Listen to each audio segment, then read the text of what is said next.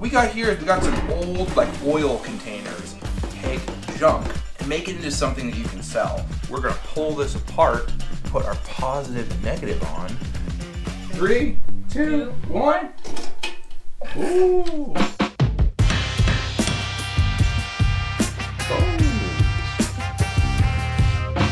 Covered in mammoth tusk.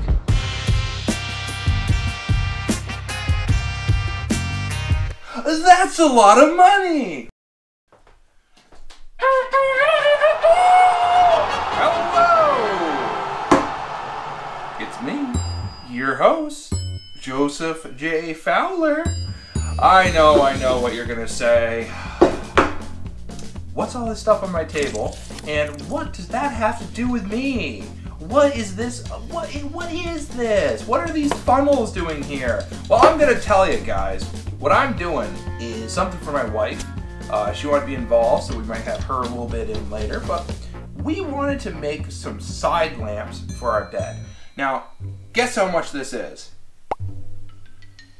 I don't know either. They're gonna put a number down below. Whoa! That's a lot of money! I'll see another one. Whoa! That's a lot of money! That's a lot of money! Wow!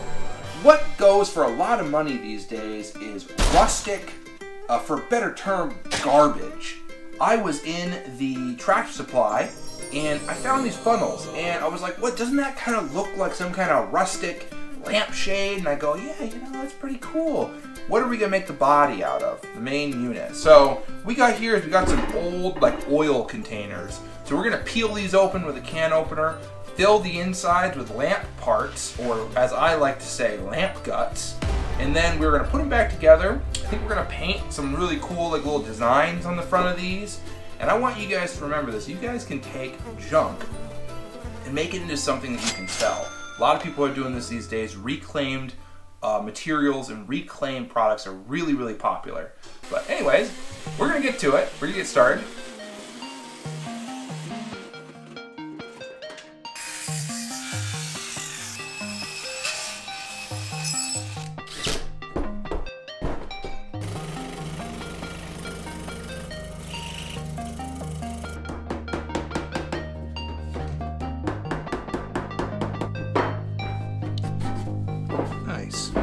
So this is going to be the internal frame that holds everything together. Nice. I mean, that's pretty neat coming out of there. Pretty perfect.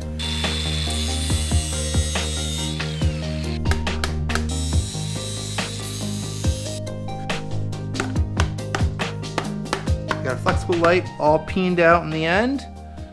Okay guys, now to everyone's favorite part of any project in the household is wiring. The ability to potentially do it wrong and shock yourself. Wow, electric.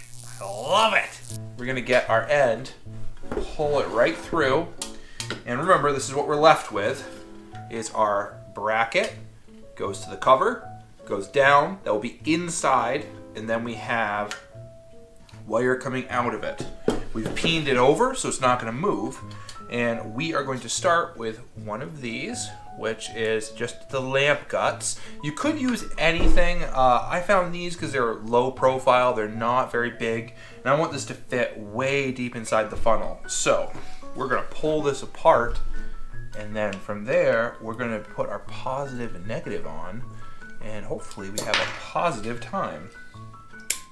Split your wires. Now generally, if I remember right, the one with the writing is always going to be your positive. Positive is going to go to your gold screw, and then your negatives are going to go to your white screw. Also another trick to remember, when you are putting your wires on here, wrap them clockwise, not counterclockwise. Wrap them around clockwise, and what that will do is as you tighten the screw clockwise, it won't spit the wire right out, because a lot of times you put the wire underneath the screw head, you start to tighten it up, and it just turns it right out, and then you end up having to redo the whole thing. It's all adding things to make it look rustic and cool. So I got this copper edge banding, usually used to hold up pipes, and I'm going to be using this just to add a little bit of copper flair.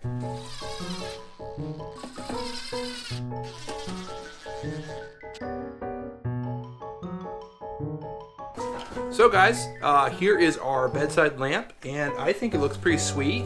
It's got the copper on it. We're gonna have the steel pipe coming out of the bottom, and to kind of match it, I've got these cool pipe holders that will actually pull that pipe out from the wall a little bit. So we'll have more of a 3D look, and we'll have that industrial pipe running down the wall, hiding the cord.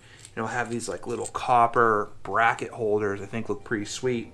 So before we distress this, I'm gonna pound out the other one. I'm gonna throw this in time lapse, and you'll get to see a quick version of what I just did.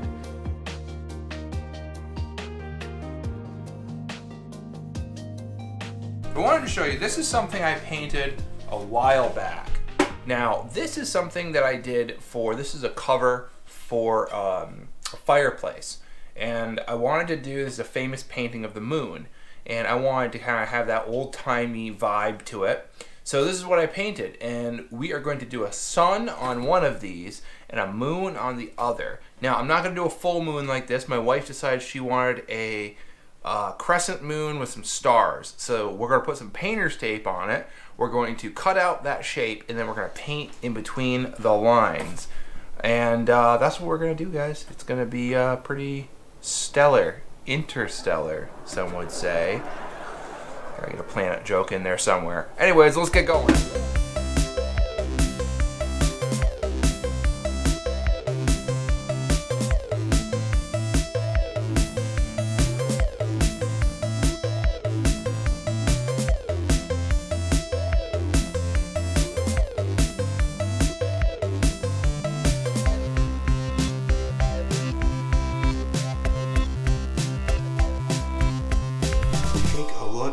Those. I think they turned out really, really nice. The sun and the moon. Got a couple stars sprinkled in there. 1, 2, 3, and a bunch of little specks. Sticks, do you like the lamps? Do you like them? Mm-hmm. Yeah. Oh, no, that's it.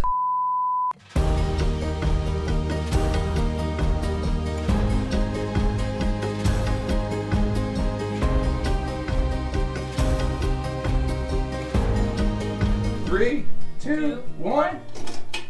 Ooh. I didn't even turn mine on. Boom. Ba-boom.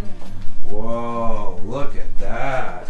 You happy with them? Yeah. You like them? Yeah. Only took, what, 3 years of asking me? Yeah. Yeah. I like how all the metallic paint sparkles off of everything. Okay guys, well, if you liked this project, don't forget to like and subscribe. My favorite thing to say. Anyways guys, we're done. That's it. It was a quick project. I think they came out pretty cool. I've been meaning to do this for a while. It took me a long time to try to get to it. But quick little project. If you want to see more of these, like, you know, little 5-10 minute projects, let me know. It's fun to do. I'm sure my wife appreciates it. So, you know, we could do more of these. Something you don't have to watch a 15-20 minute video. You just get the end result in a good 5-10 minutes. But hey, let me know what you guys think. Bye.